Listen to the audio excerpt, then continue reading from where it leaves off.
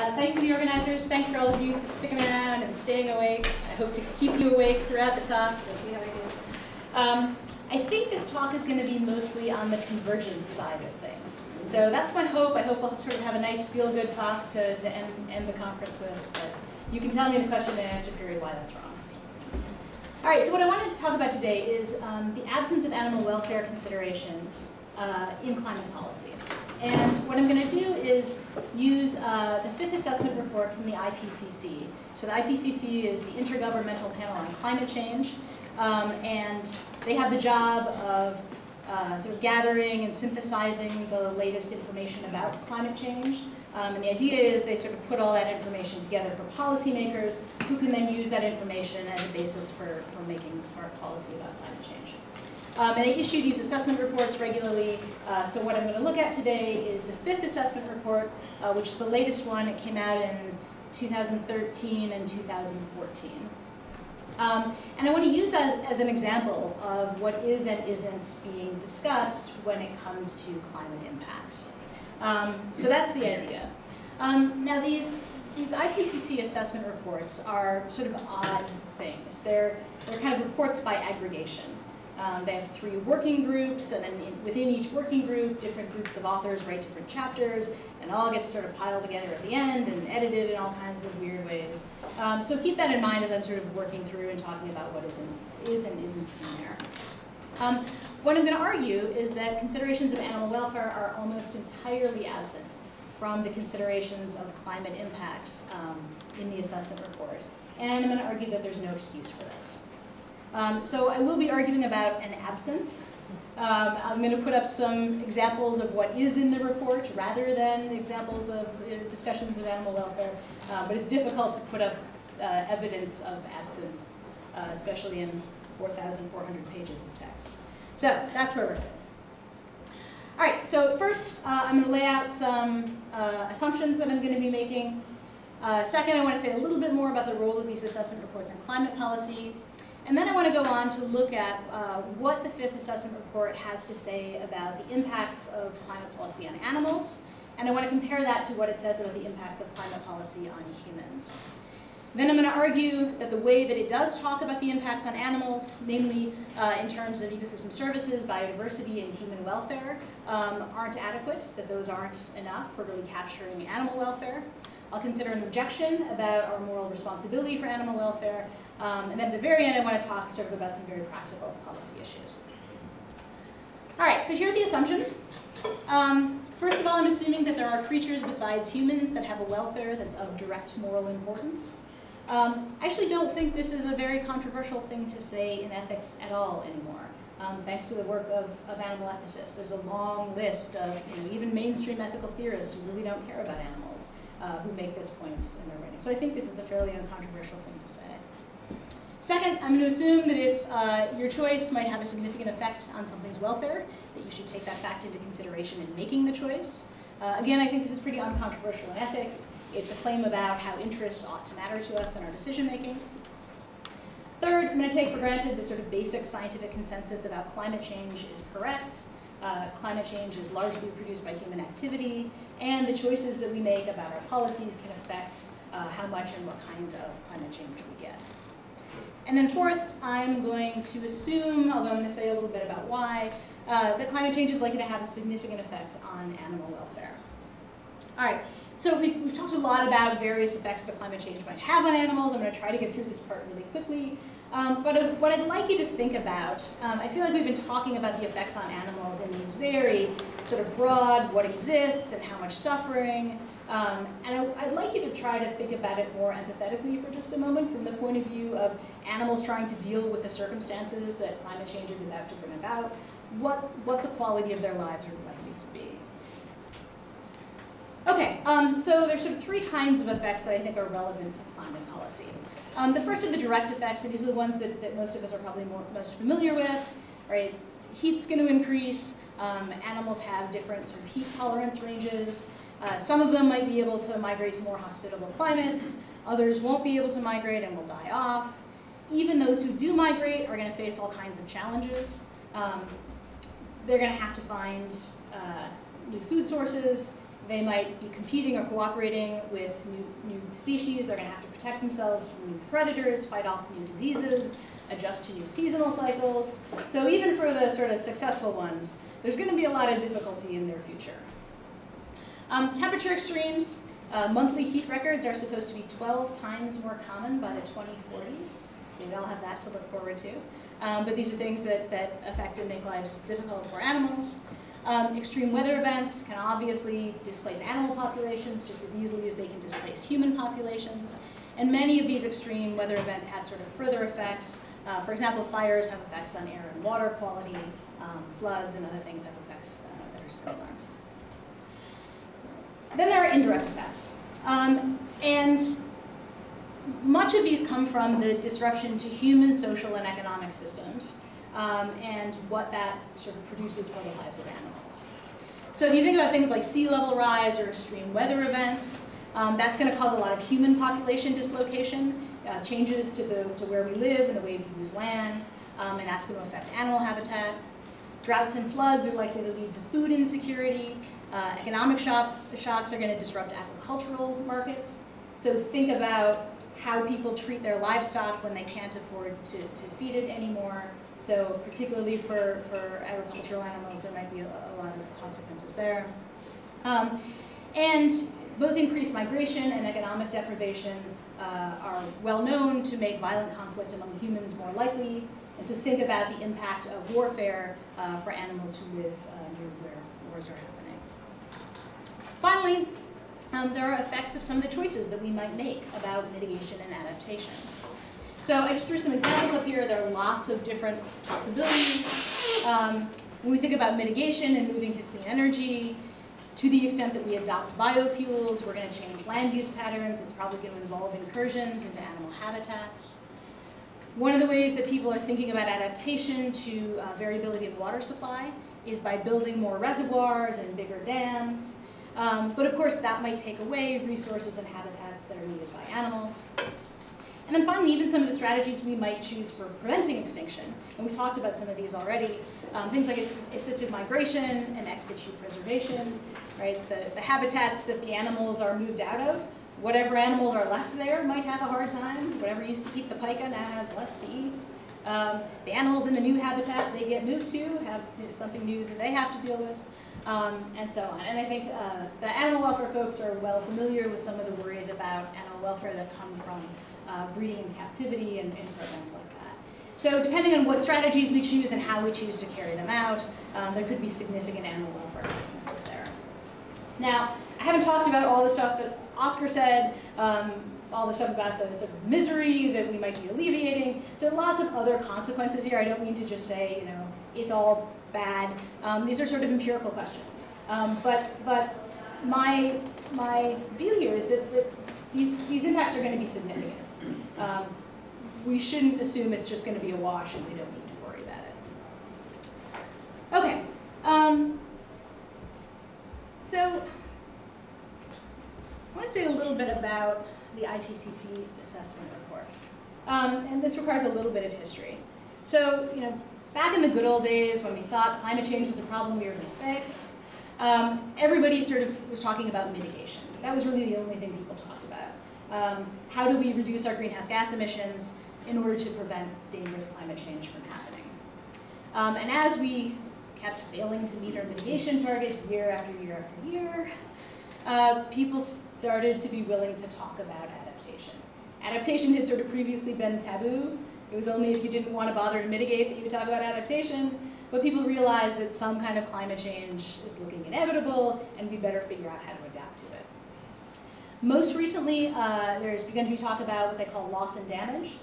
Loss and damage are the sort of bad effects of climate change that we weren't able to mitigate or adapt to. So these are sort of the bad consequences that we're going to be stuck with. Again, that used to be taboo. Now there's a lot more discussion going on about that. So in all of this discussion, what people are really focused on, particularly in the most recent assessment reports, are the likely impacts of various courses of action, various choices we might make about what to do. So about the effect to mitigate, the effect of mitigating to various levels, So for example, what's the effect on agriculture going to be if warming reaches the 4-degree mark, if we let it get that high? The impacts of various strategies for adaptation. How would a shift to clean energy affect agriculture or freshwater ecosystems? And in loss and damage, which of the losses are likeliest to occur, which are still preventable, and what their magnitude will be. So a huge effort is going into trying to assess the good consequences and the bad consequences of various choices that we might make regarding climate change. And in part for this reason, a lot of the assessment report, and this is particularly true for the second working group's report, it's written in the language of risk assessment.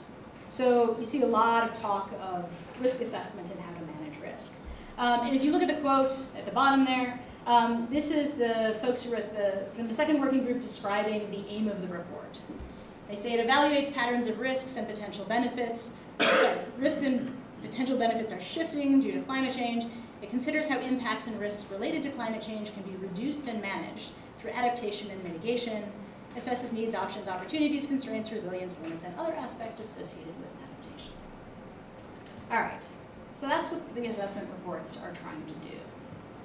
One thing I'd like you to notice in that bottom quote is that there's nothing there that says for people, right? There's nothing there that rules out evaluating impacts on or risks to animals, right? So the mission of these assessment reports is very broadly described. And in fact, we see the same kind of breadth. If you look at the definitions of some of the key terms, right? Impacts are described as effects on natural and human systems. Risk is defined as the potential for consequences where something of value is at stake, where the outcome is uncertain, recognizing the diversity of values. And adaptation is the process of adjustment to actual or expected climate and its effects, right? So again, nothing here would seem to exclude animals from the main thing that the assessment reports are supposed to be looking into. And yet, what we see is that animal welfare is almost entirely neglected in the reports. Animals are talked about, but they're talked about almost entirely in terms of impacts on species. So you can sort of think of this as a concern about biodiversity narrowly construed, impacts on biodiversity broadly construed to include more than just species, and impacts on ecosystem services. So what I'd like to do is go through each of those three things and take a look at what the assessment report has to say about consequences for animals in those terms.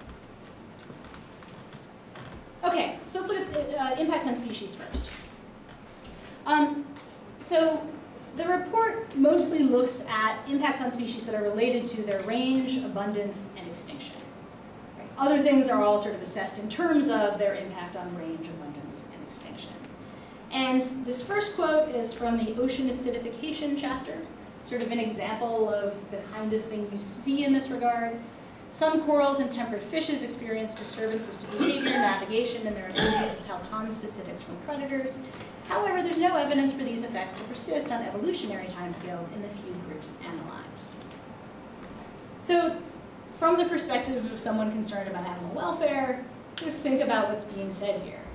Right? Surely disturbances to behavior, navigation, and the ability to tell conspecifics from predators would be pretty awful.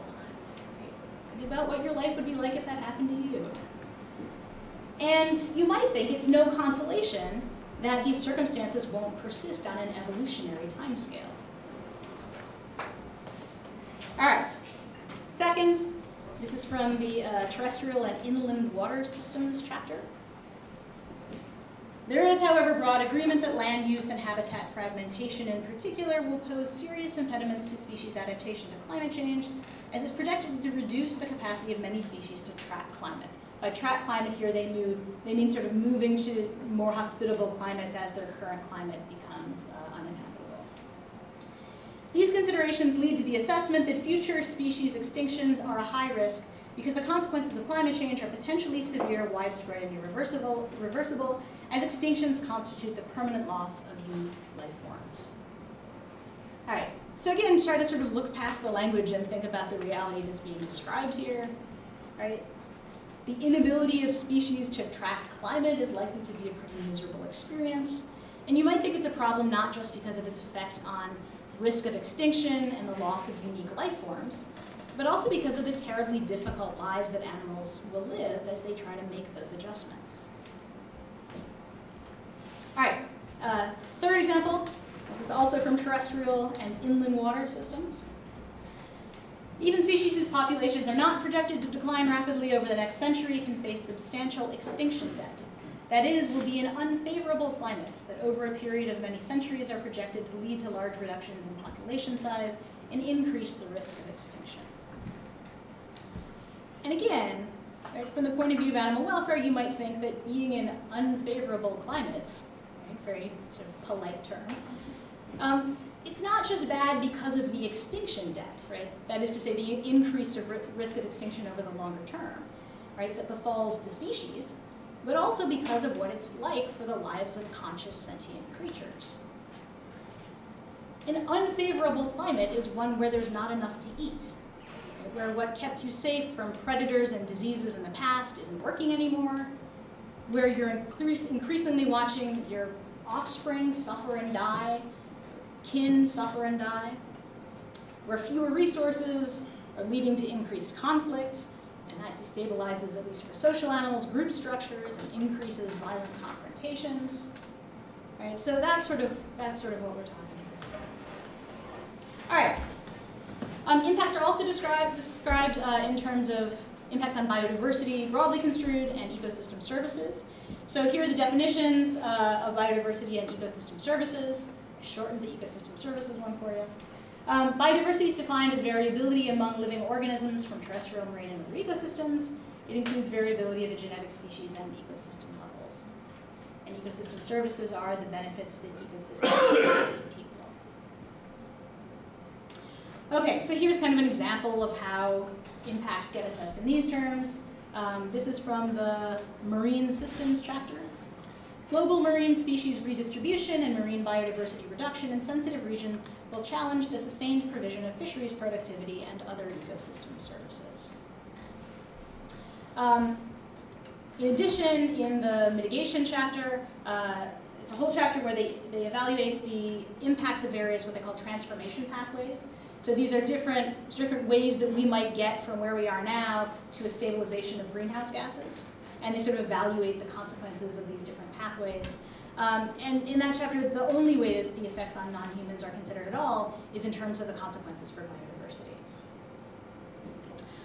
All right, so in sum, I think what the report seems to care about here, what it seems to be focused on when it comes to animals, is diversity among the kinds that exist and their functional role in ecosystems, or at least those aspects of ecosystems that humans care about. Animals having to find a way to live in inhospitable climates is understood to be a problem because it might lead to those animals being less abundant or even to the extinction of their species. Extinction is a problem because, on the one hand, these animals might have provided good services to humans, and also perhaps because these species are unique life forms. So there's sort of suggestion that possibly that would be right. All right, now I want to contrast this with the way that the report talks about humans. In talking about humans, we see a very different set of impacts assessed. So I would give you a quote, but they were super long and I couldn't fit them on the slide, so I'm doing a sort of summarizing an enormous amount of stuff here. But here are the sorts of considerations that we see discussed when it comes to humans. Risk to normal human activities, including growing food or working outdoors, to agricultural incomes, displacement and migration, and the social responses to it, economic shocks, extreme weather such as heat waves, floods, droughts, and fires, and the social responses to those, heat-related deaths, gender inequality, education, property, infrastructure and social services, psychological well-being and sense of security, individual household and community coping capacities and need for external assistance, social upheaval, generalized anxiety, depression, aggression, and complex psychopathology, chronic psychological distress and increased incidence of suicide, solastalgia, which is defined as a distressing sense of loss that people experience when their land is damaged, and the freedom and capacity to live with dignity. Right? So notice that for humans, the effects on quality of life are amply described. And think about how many things on that list might be issues for the quality of life for animals as well. Right? Many of these are things that don't just affect human beings. Okay, so for humans, impacts on the quality of lives plays a really prominent role in discussions of the risks that are to be avoided. As well it should, I think. We don't just care about how many and what kind of humans will remain in existence. We don't just care about the benefits, economic or otherwise, that humans will provide to others. And we're not concerned about the effects on an evolutionary timescale. All right, there are two exceptions to the contrast that I'm trying to draw here. And I think it's worth, since I'm sort of drawing this sort of contrast, it's worth showing you what the exceptions look like. So the first exception comes from the ethics section in the Working Group 3 report. And in the ethics section, at least the beginning part of it, tries to make room, at least sort of, for the existence of morally important animal welfare. So the authors divide ethics into two categories. There are claims about justice and there are claims about value. And they define justice in a way that rules out animals. So justice is defined as a matter of whether people and nations receive what they are due or have a right to. But value is defined in a way that could be applied to animals. So the report states specifically, all values may be anthropocentric, or there may be non-human values. And then they give us the following claim, the one that's up here. If animals, plant species, and ecosystems do have value in their own right, then the moral impact of climate change can't be gauged by its effects on human beings alone. If climate change leads to the loss of environmental diversity, the extinction of plant and animal species, and, hooray, the suffering of animal populations, then it will cause great harms beyond those it does to human beings. All right, great, finally, you say, having read thousands of pages before getting to this sort of thing. Unfortunately, this claim seems to have had absolutely no impact on the rest of the report, even in the ethics section. So right after this, value gets discussed in economic terms, in terms of use value and non-use value, and well-being gets discussed. There's a whole section on well-being where it's discussed as if it only applied to humans. You occasionally get sort of suggestions that maybe this analysis is incomplete. There's a claim that non-market values aren't very well captured because the quantification methodology for them isn't quite there yet. And the report sort of mentions in passing the possibility that nature may have value beyond that which is attributed by humans. But those possibilities aren't explored any further, nor are these non-anthropocentric values included in any assessment of the impacts elsewhere in the report. All right, second exception. This is in the Sustainable Development and Equity chapter. A little statement of biocentrism there for you. The ultimate end result for sustainability assessment is the well-being of all living beings. Again, hooray! But all that ends up getting said about the well-being of non-human beings is that, quote, it still remains difficult to assess, end quote. And then in the assessments of the impacts that follow, there's no effort whatsoever made to assess it.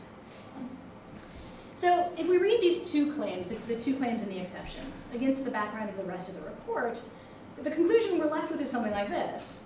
Animals might, or do, have a welfare that might, or does, matter to the goals of climate policy.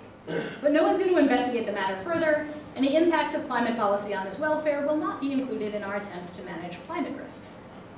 It's worth noting what a strange set of claims that is. All right, so one justification for this might be that in fact these other things that the reports are looking at, biodiversity, either narrowly or broadly construed, and ecosystem services, and even human welfare, are serving as proxies for animal welfare. Right? So, maybe not perfect, but they're basically getting us in the neighborhood of animal welfare. And you might think there's some good reason for doing something like this, right? When you're trying to assess these really large-scale phenomena, you can't, look at how each individual elephant is made upset by a drought, right? But you can look at the impacts of drought on elephants, the two species of elephants, right? And you can sort of use that as a decent proxy for its effect on individuals. All right, what I'm going to argue is that these don't actually serve as good proxies for animal welfare, and that we need to consider animal welfare directly. So first, let's take a look at ecosystem services. So ecosystem services are the benefits that people derive from ecosystems. To measure the benefits that people derive from an ecosystem is not to measure the benefits that animals derive from an ecosystem. An ecosystem might provide benefits to us that it doesn't provide to other animals, so opportunities for scientific study, for example. It can also provide benefits to us that come at the expense of other animals, so opportunities for hunting and fishing or something like that. So looking at how things benefit us is just not at all the same thing as looking at how they benefit animals. I think this is probably particularly true as we sort of enter into an era where there's going to be increased conflict between humans and non-humans over things like land use.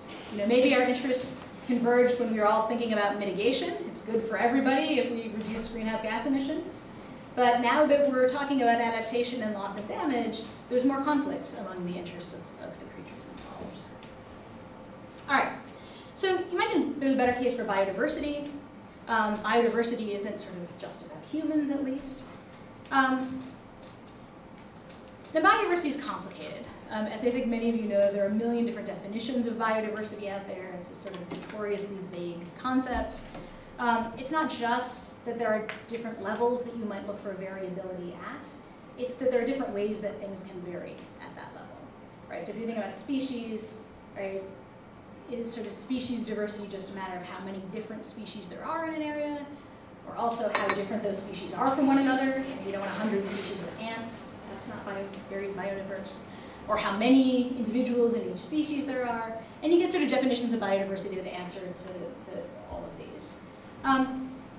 But I think, sort of stepping back from this, in all of these definitions of biodiversity, what's being measured is essentially variety. And I think variety isn't the same thing as flourishing. Right? So among humans, this is pretty obviously true. I can work in a department that's, has all kinds of diversity in terms of philosophical style and nationality and, ethnicity, and yet we're all completely miserable. So diversity doesn't necessarily get you happiness. All right, you see the same thing among non-humans. Right? A region with high biodiversity is going to be full of lots of different kinds of individuals. They might be miserable, their lives might be barely worth living, but if they're alive, they count positively toward biodiversity. The only time that welfare is going to affect biodiversity is when it affects reproduction or mortality to such an extent that it affects the relative kind of variability in the population. So for example, if it gets so bad that the species goes extinct. All right, so to care about biodiversity, I think, is to care about the existence and the presence of kinds. It's not to care about the welfare of individuals or communities that belong to that kind. All right, and then finally, maybe sort of obviously, human welfare isn't the same as animal welfare. Right? We still regularly benefit ourselves at the expense of animals. And while maybe we would sort of all ultimately be better off if we harmonized our interests with one another, even that wouldn't make their interests the same as our interests, right? And that's sort of one of the fundamental things that we're claiming when we say that animals are independent creatures with a good of their own, right? Our good isn't the same thing as their good, and that's an important moral fact. All right, so I think conceptually these things are all distinct from animal welfare. Ecosystem services, biodiversity, and human welfare just aren't the same thing as animal welfare. Further, I think given what they are, it's not guaranteed that improvements to them will produce improvements to animal welfare. There are a lot of ways of protecting each of them that would be detrimental to animal welfare. And so we could kill off populations of animals that are interfering with ecosystem services provided by plants. We could choose ex situ biodiversity conservation programs, so this is sort of breeding in captivity, that offer miserable lives for the animals involved. We can improve our own access to food or fresh water by moving to new places and displacing animal populations.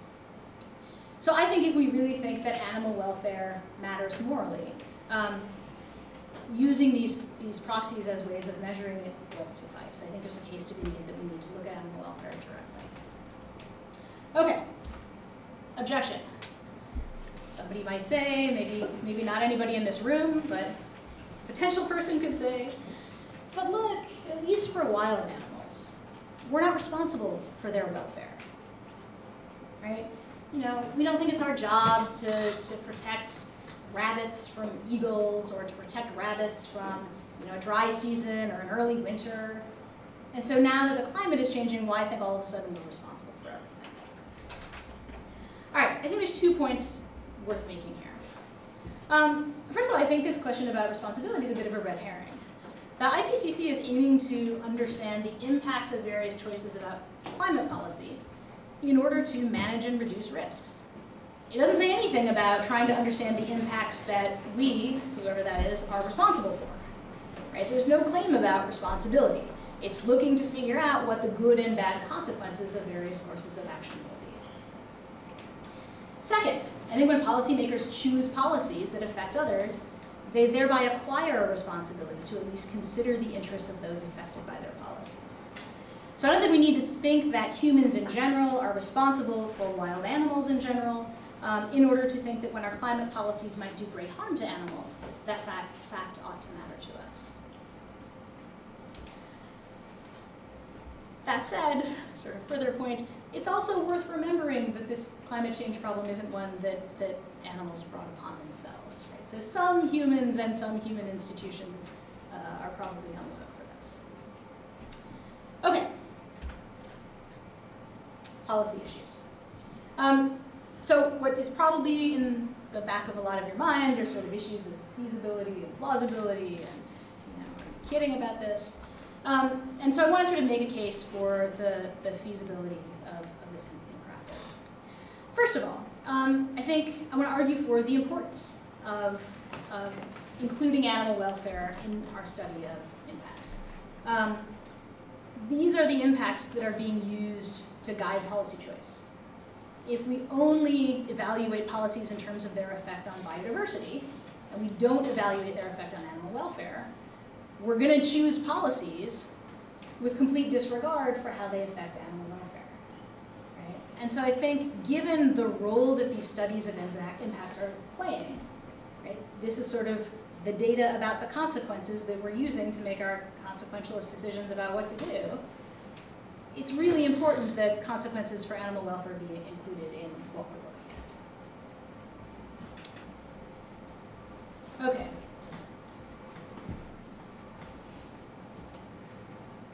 Is this realistic? I think it is, and I think it's particularly realistic right now.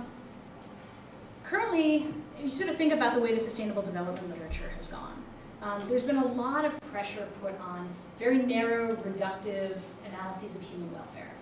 So assuming that sort of GDP is a good measure of human welfare. Right? In the sustainable development literature, people have really criticized that, and it's led to all kinds of interesting developments. So we've got, the capabilities approach came out of that, the happiness index came out of that. But what we're seeing is sort of narrow, reductive assessments of welfare being replaced by much richer, more complex assessments of welfare in the case of humans.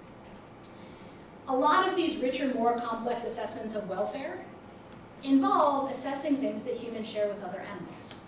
So animals might or might not, ask Mark, be sort of measurable in terms of GDP, but things like suffering and happiness and lifespan, those are all things that, that we do share with them.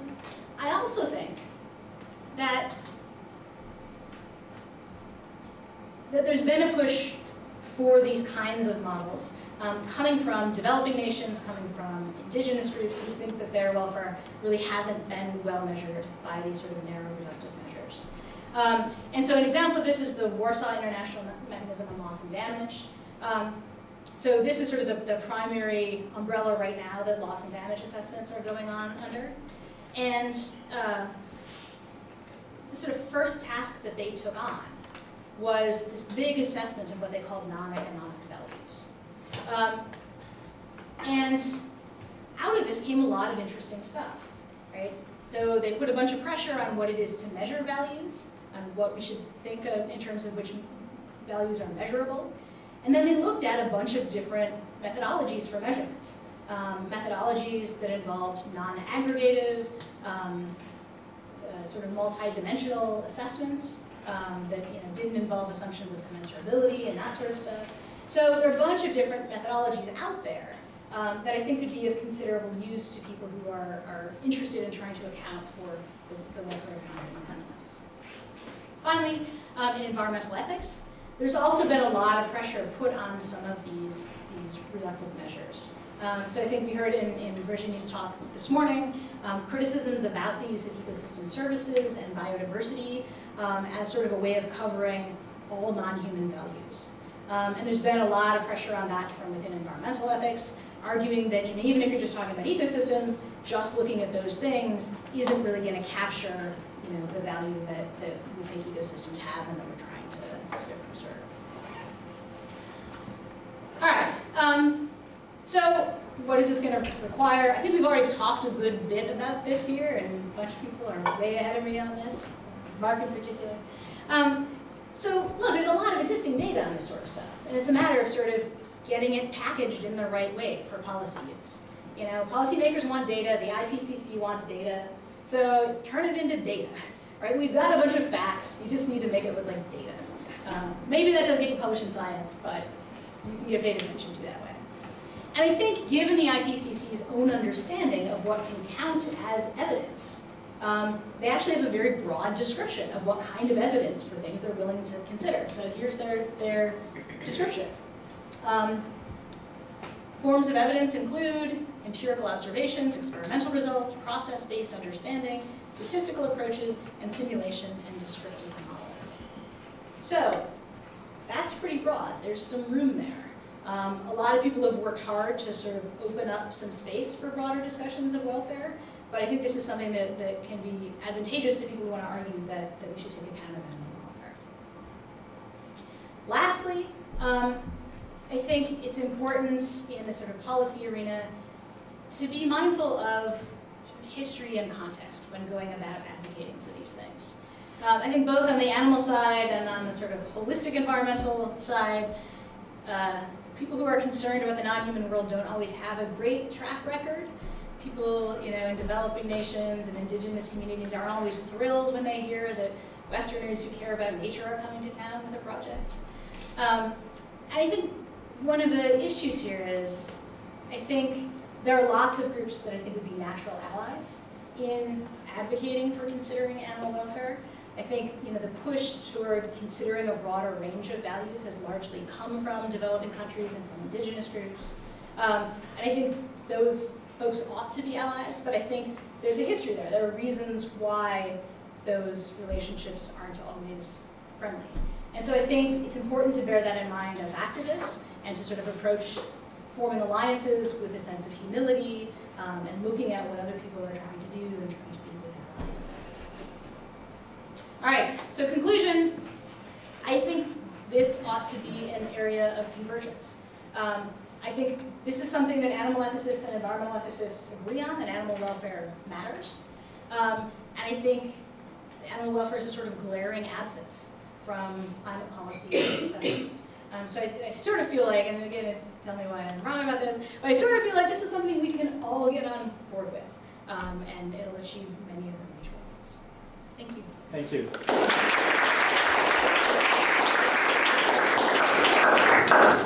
Questions? Yes. One of the, in the list of things that climate change impacts on the human quality of life, one thing that stood out to me was the increased incidence of suicide as being predictable. And suicide seems to reflect the assessment of one's life that one's suffering outweighs the positive aspects of continuing to live. And I'm wondering about the phenomenon then of animal suicide. We have some incidences, it seems, that could be called suicide, whales beaching themselves and so on. But as far as I'm aware, suicide is not a common feature of animal life. And should we take that to be indicative of, if that's so, indicative of the fact that from the animal's point of view, it's their assessment of their own welfare indicates that they regard their lives as worth living. Yeah, that's an interesting question. So the quick answer is, I don't know. Here's the more complicated answer.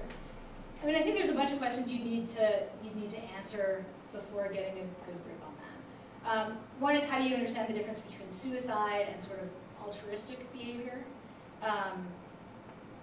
So there's some things that animals do that sort of provide for their offspring or their mates that result in their own deaths.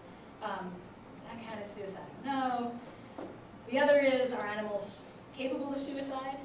So I don't know why whales beach themselves. And whales, maybe it is suicide. I'm not sure all animals are capable of thinking about, much less committing suicide. So their lives might be not worth living as judged by them. But the fact that we might not get evidence for it by their behavior, is what I'm saying. So I feel like there's a bunch of stuff about sort of animal minds that I would want to know a lot more about before I could feel like I had an answer for that question. Yeah, thank you for this pretty interesting talk. I was wondering whether, have you ever considered to join the IPCC assessment? You or anyone here in the room? Because indeed these assessments are academic assessments, and maybe in the IPCC it's something like 1/5 of the scientists are humanity scientists. And myself, I've been engaged in the IPBES, which is the little sister of IPCC on biodiversity and ecosystem services. And I think that, for instance, the little quote you mentioned, like animal welfare deserve attention, blah, blah, for something like 5 words, like these ones, it could take hours and hours of discussion, negotiation, because these are not academic papers. These are hardly built scientific consensus that has to be adopted by the member states.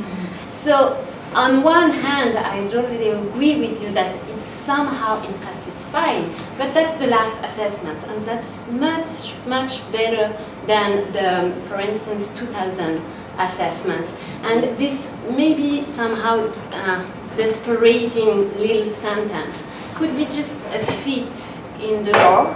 Yeah. That will be fulfilled, for instance, when the time is coming for real assessment. And all these multi-criteria assessments are making their ways. A lot of people are working hard, making some interesting qualitative assessment, multi-criteria assessment. So just, I don't think it's enough to, but I just want to mention that if maybe, I don't know, 3 of you were engaged, what that means either to be nominated by the state or to work on the peer review process, because the whole documents are open to peer review for a couple of months before being edited.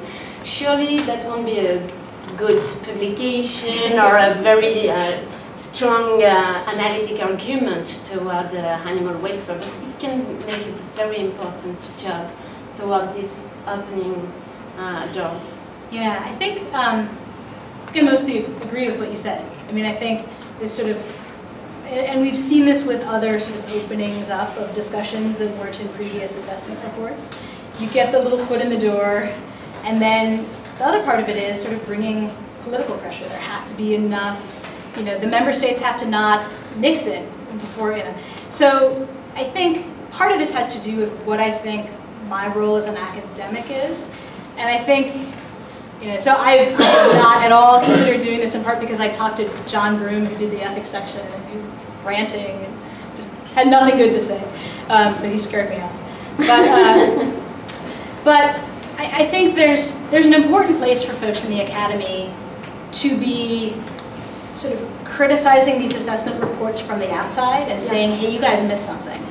And I think that kind of external pressure is also important in sort of causing that foot in the door to push it open a little bit wider next time.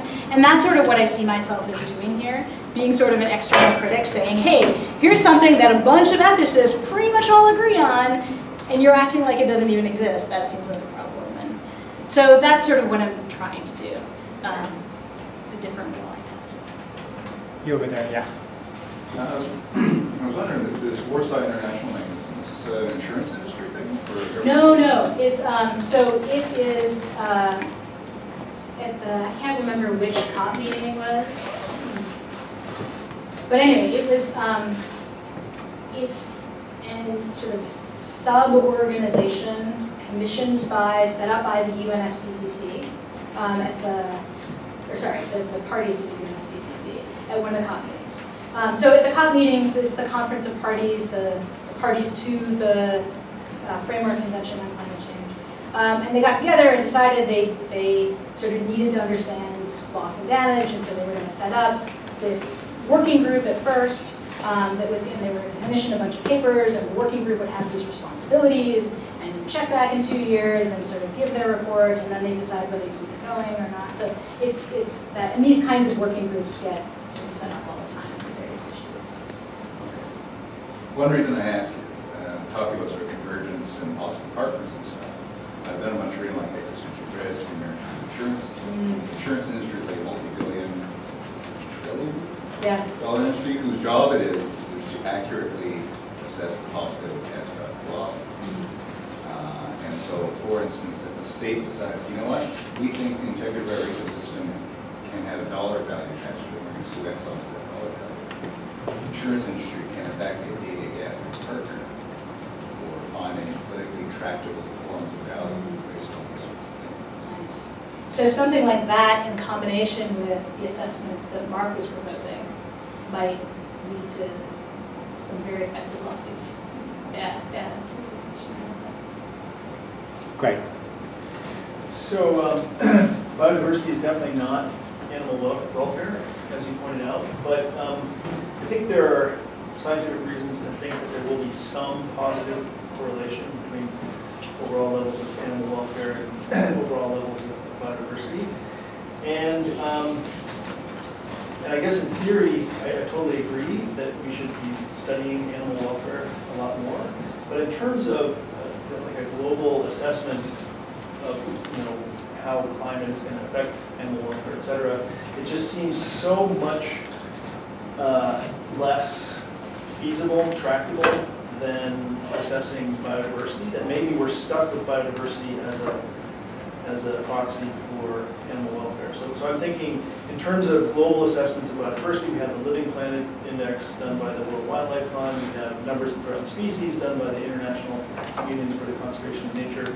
But as this conference demonstrates, people can't even agree about what animal welfare is, whether it's net negative, net positive within an individual life, especially across individual life. It just seems so much more distant, the prospect of plugging animal welfare per se into something like this than biodiversity. Aren't we just stuck with biodiversity and maybe some other things as proxies for animal welfare? I don't think so. I think we are where biodiversity was a while back. So, I mean, I think sort of, again, to refer to Mark's talk, there's a lot of like, all right, well, this doesn't really capture it, but it's the only thing we've got numbers for, so we're going to go with this.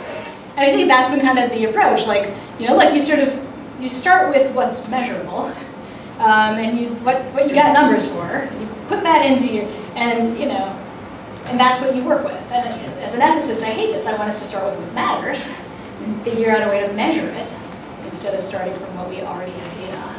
But if you had told people 50 years ago, like, oh, we're going to look for, we're going to try to find a measure of the way that, different organisms in an environment differ from one another, they'd be like, well, we can't even agree on what kind of differences matter. Is it genetics that matter? Is it ecosystem niche that matter? So, in a sense, I agree with you about the state of affairs. Like, no, we don't have an animal welfare index. But making one would not be rocket science. Right? Yeah, we'd have to answer some hard questions, and we don't have to answer them like to a philosopher's standard of soundness. But we need to come up with some kinds of things that we can move forward on that we basically agree with. And then we need to collect some data that supports it and show people how to do it. Get your wildlife biologists, and your veterinarians, and your animal mind specialists, and put them in a room. Tell them they can't come out until they have a rubric. Right? These things, this isn't difficult to do. So we haven't done it yet. But that's part of what I'm saying is I think we need to do this. I think it can be done, and I think ethically it should be done. So I don't know if that's satisfying, but that's my take. Yes. Yeah, I don't know. Yeah, it was a follow-up on Virginie's remark. I think you're right when you say that it's important to give this kind of analysis from the outside of this kind of research tool. And but I'm also wondering, like, I think philosophical journals are read by academics, and I think it's what I see. What's important in your work, I think, is that it's not in a big report with 500 of pages, like in 20 years, like people can read it. And I think it's important to give this information and this kind of analysis to citizens or just activists, especially maybe for the part on history he mentioned, because I think there is some convergence between, for example, First Nation communities and environmental group or activist group, but I think the question of animal welfare is not really a question in this group. So we try to see how we can find a convergence between the First Nation interest and the environmentalist interest, if I can say that. But yeah, the question of animal welfare is not really discussed. So I think, like, to show that it's important to think of it and it can be convergent with environmental policies. It's quite important. Like. Yeah, I agree. And I actually think this might, I think that sort of political alliance making might affect some of the accounts of welfare that look like better ones. You're going to get a lot of agreement that nobody wants starving deer. It's going to be harder to get agreement that, things experience more suffering if they reproduce in this way, so we should kill them all off, and, or sort of more hedonistic, utilitarian, sort of techie ways of assessing things. And I think some of the proposals that have come out here, lots of folks who care about the welfare of animals will go, what? And maybe that surprise can be overcome, maybe not, but I think sort of just as a practical political matter, looking for those areas of convergence around animal welfare is a good idea, and I think there's a lot of agreement to be had there. Okay. Yes. Right. So yeah, I was reluctant. I didn't know whether to raise my hand because I'm very boring speaking about the same thing. But yeah, well, I was reading one of your slides, the one concerning the effects on animals. You were depicting a situation that resounds me so much of the current situation for many animals, because we live in houses, we have heating, air conditioner, and so on. But for the animals, the things aren't like that. And not only that, but in the case of generalists, they are pushing all the time. So they are continuously trying to reach new areas in which they eventually end up being for a while and then maybe dying because the weather conditions are not appropriate for that.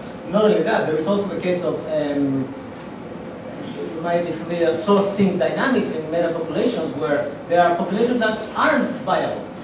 And in some cases, this is weather conditions. In some others, it's like food or whatever. But they keep going because there is another population that, So I can perfectly see how for a number of animals this will really mean a change.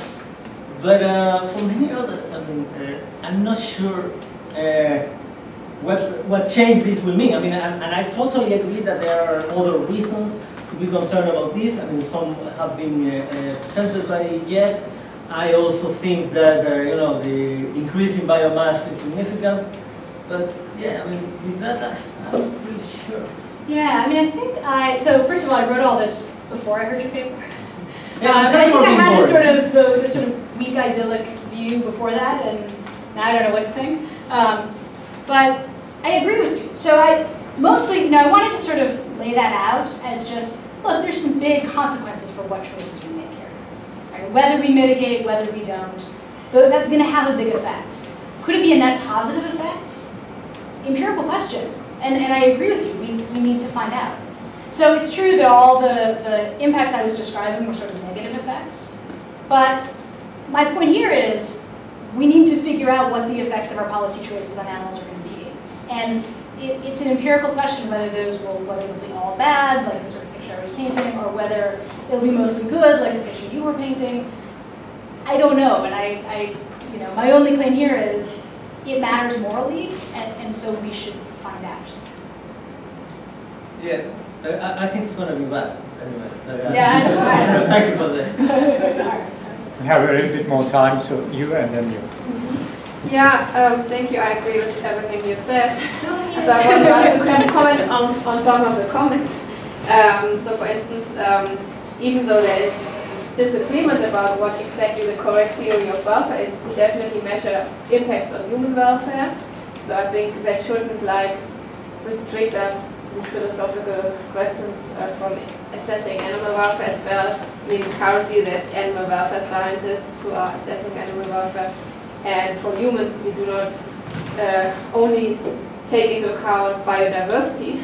I mean, for humans, welfare matters. So I think it's just not fair that we should also consider welfare for non-human animals. And about your comment about that whether animals commit suicide, does it mean that you are skeptical whether it's that bad for the animals, because after all they don't commit suicide, or was it just a question about like general interest in why do animals not commit suicide?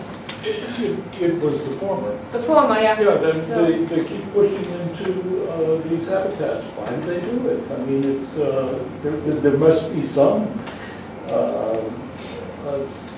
impulse to living that the animal considers to be better to live and suffer than not to live at all. Right. I mean, I think. Otherwise, they would be committing suicide. I think her point was that climate change or what we do will cause animal suffering. I mean, independently of whether they still are, I mean, trying to stay alive. I don't know whether human babies or mentally disabled humans would think about committing suicide, but nevertheless, some things can harm them, and that seems to be morally relevant, whether or not they are capable of thinking about committing suicide. So, I was a bit unhappy with the suggestion that I heard there that, oh, is it really so bad? Do you want to comment on that? I agree. Thank you. Is it a follow-up, Greg? It's sort of a follow-up. Okay. Unless somebody else. We have one more question. You can go ahead if it's a follow-up. Go ahead. This is sort of a follow-up. Yeah, I mean, I appreciate the fact that we have overall indicators of human well-being, like life expectancy, and then surveys about life satisfaction, etc. It's just really hard for me to imagine how you come up with an overall measure of animal welfare from insects to okay, insects is a tricky issue. Well, insect or even fish from fish. The way animal welfare scientists do it is like assessing the needs of animals, like even like if you only like take basic things into account, food, water, some shelter, I mean, and some needs we know. We can also like find out what an animal is willing to pay for something, you know, there are these kinds of studies, and then to what extent is this need fulfilled? I mean, these are quite simple ways. There are 80,000 different vertebrate species, and each of them has totally unique food and other kinds of requirements. Yeah, but I mean, we know some things, and things we do not yet know, we could still make an effort to come to know. I just want to point out, so we do this all the time for farm animals. There are all kinds of ways of doing it. And in zoos, too. Zoos have all kinds of people who are animal welfare specialists and do assessments of animal welfare. So, and they deal with lots of different species, and not all the species on Earth. But, look, we're not counting the biodiversity of every acre of Earth either. So I don't think we want to hold this to too high a standard before deciding, you know, in order to tell ourselves that we can't do it. Okay, we have two last questions. Okay, so I just like to thank you for taking the approach on policy. I think it's an interesting angle into this discussion. I want to then come back into your conclusion here, which talks about creating a convergence with climate policy, treating animal and environmental ethics. But I want to then really frame this question in the case of these policy decisions that are to be made. It's very problematic when you have things like COP, as you're suggesting, in the Paris Agreement, when you have all these international countries with different interests as well that come from different climates, right, and have different cultures. So to have a successful policy come out of this that we want to see, we would need essentially a stronger nodal point that would be able to have countries kind of come to agreement on something, right? And so if we need this nodal point to really tackle climate change, is animal welfare the best nodal point to do this? And do you think that that would create enough collective enforcement, or do you think that we should be looking for these new nodal points just as we need to find a new ethic? I think a couple things to say. First of all, I was criticizing the content of the IPCC reports, which is different from, it's independent from the UNFCCC and the COP meetings. So the aim of the IPCC reports is just to sort of put out the information, to give information to the people who need to make decisions about climate change. And I'm just arguing we should have animal welfare information as sort of part of what's being put out for people to consider. In terms of the COP, how you get agreement is very interesting there. I found it very interesting that the way that the Paris Agreement took place, the sort of voluntary pledges from countries, I thought was a really interesting way of handling the diversity of needs and values and interests that each country brought to the table, and you got significant commitments. Now, some of that we'll see.